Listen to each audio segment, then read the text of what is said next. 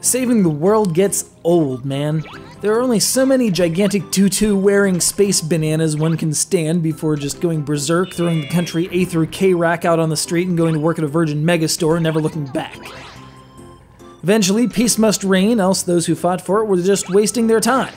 But even in times of peace, trouble lurks in the most benign of places, like a little kid who's lost and needs an escort home.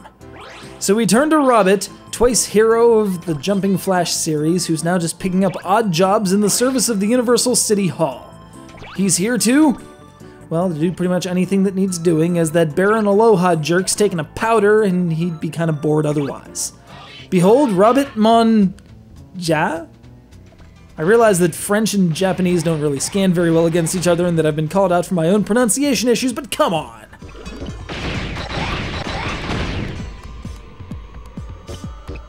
We return to the high-flying 3D platforming gameplay that typifies the Jumping Flash series, but with an entirely new modus operandi. More specialized, mission-based challenges as opposed to the standardized collect 4 things and split goal of the previous 2 games. You might be busting ghosts or delivering a time-sensitive package or scouting locations for a hot spring.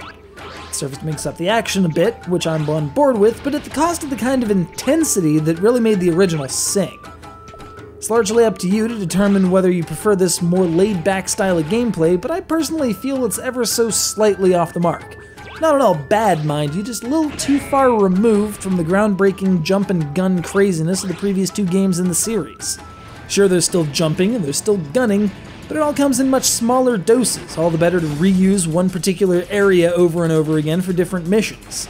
In other words, the Super Mario 64 effect.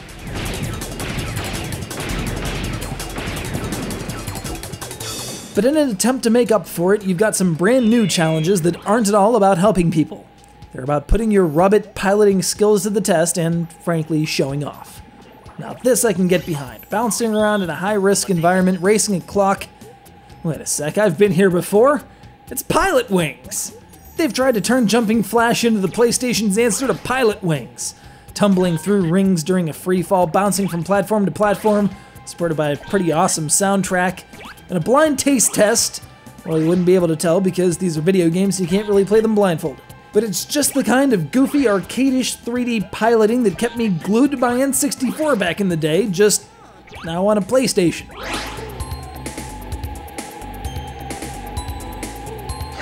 But unfortunately, the Jumping Flash series didn't catch on here in the States as it might have, so this version was on thin ice from the jump. Add to that an extensive vocal performance, which would have required a heck of a lot of redubbing and a hardcore translation effort, and, well, you can see why Sony didn't bother. For those brave souls considering importing this one, I'd say don't hold back, especially if you're a fan of the first 2 Jumping Flash titles. The gameplay is pretty straightforward, even if, like me, you were too busy trying to get a new battery in your pocket station and missed some of the exposition. So if you've seriously got a thing for robotic, rabbit, peacekeeping, escort, ghost-busting, things, man, that's a lot of hats. Look into Robbit Mon Dieu and groan at the pronunciation on your own time. I'm sure Felicity in Worcestershire certainly did, as she's so much closer to France than us here on the intergalactic underwater city arcade hall. Science.